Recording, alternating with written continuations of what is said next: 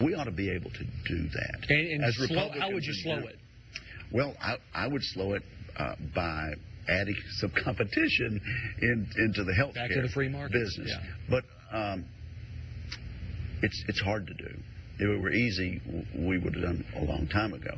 But basically, the last time we addressed the national debt, we appointed a super committee to make tough decisions on things that are really easy to demagogue. You know, Social Security now, you have to be 66 and a half to retire at full Social Security. We may need to have a conversation about raising the Medicare eligible age up to match Social Security. What is it now? I'm curious. What is 65? 65. It's been 65 since it was implemented in the Johnson administration. Well, the average life expectancy back then in the Johnson administration was under 70. Now, it's up around 80. So people are living longer and they're on Medicare longer. We need to look at that. Well, we're going to have to do it. Something like that. Has to be done on a bipartisan basis. Regardless of the solution, somebody is not going to be happy with it. Well, you would rather have the super deluxe Cadillac program every time. Yeah. But as a family, your family and my family, sometimes you have to sit around the kitchen table and say, we just can't afford that anymore. We sure would like to keep going like we have been, but we just can't do it. And our budget can't sustain it as families. And this is what we need to do as part of the American family. We need to get together and say, we can protect Medicare long term. And I want to protect Medicare like Reagan and O'Neill did to Social Security. But we're going to have to do it as Americans and not on a bipartisan basis. Anything of importance, of real long-term significance, that's worked, has always been done on a bipartisan basis. The Civil Rights Act in the mid-'60s, 1964 Civil Rights Act, couldn't have been passed without the support of President Johnson, a Democrat, and Republicans like Everett Dirksen in the United States Senate, the Republican leader. It worked because it was bipartisan. And we're going to have to grow up in the Senate and in the House and start looking toward the next generation instead of the next election. Now, you've been involved in some bipartisan efforts in the Senate recently. Right. If you would share that with us, and I may have a follow-up or two. Well, and I've gotten some credit for that, but also I've been criticized by some of the partisans for that. Basically,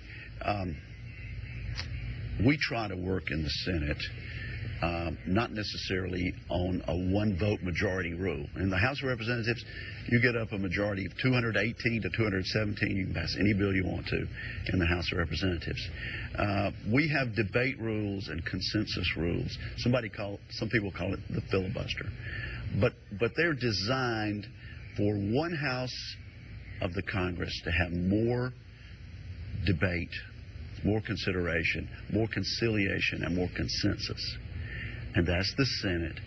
And we were about to lose that basically by the majority changing the rules, by breaking the rules in the middle of the session. And I think a majority of members thought, including some very principled Democrats, that would destroy the Senate as an institution that we've known for the last 200 years or more.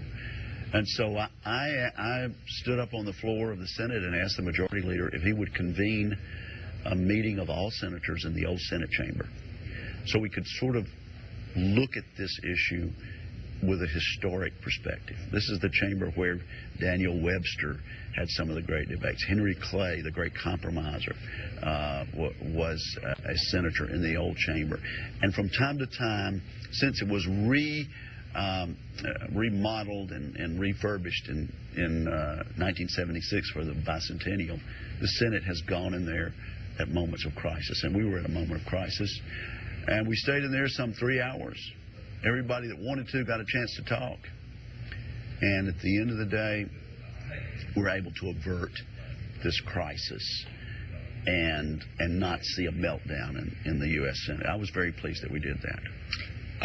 Could that be the springboard to more consensus, or do you think that was just a one and done deal? Well, it should be. You know, this fall is a good opportunity for us. Every 2 years, every even numbered years is an election year. So if we're not able to do something to rein in long-term spending this fall, then guess what? January is going to come around. It's 2014. All of the House is up for re-election. 1/3 of the Senate's up for re-election. And we kind of lose that chance. Shouldn't be that way. We ought to always look toward the next generation. But we've had trouble reaching consensus. But I say this: we can slow the growth rate of these really important programs like Social Security and Medicare without hurting people. I just think we can cover the needed benefits that people have a right to expect under these programs. After all, they've paid the premiums in over time. They've spent a whole lifetime planning for retirement under these rules. I think we can adjust the rules in a way that is not going to deprive anybody of health care or of a benefit that they've earned. What we need to say is, while we're doing that, we've got to think of the long term. We got to think about my 20-month-old grandson Henry, who someday he and his generation are going to be running the country, and we'll be dead and gone. What sort of a financial situation are we going to leave for them? Are we going to leave them a situation like Greece has, where people are in the streets? They don't believe that anything the government is doing is going to work, but they're opposing any sort of financial discipline. We don't want to leave a situation where the United States becomes Greece or Spain or France. We want to leave them a legacy that's worthy of Americans. We've always been the leaders in things like this, and so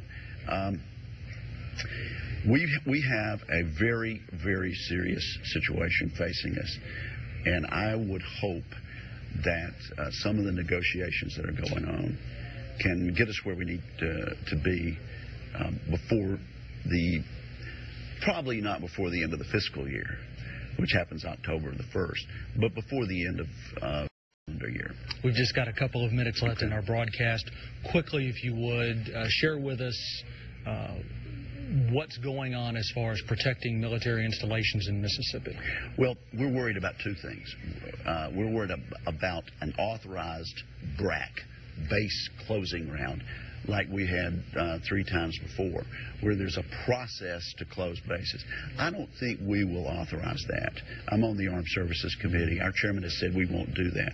But then there's also the sort of the shadow BRAC, where the military moves planes away or takes missions away from one base and gives them to the other as a way to get to consolidation. We need to worry about that also. All right. Senator Roger Wicker has been with us for the half hour, and we want to thank you again.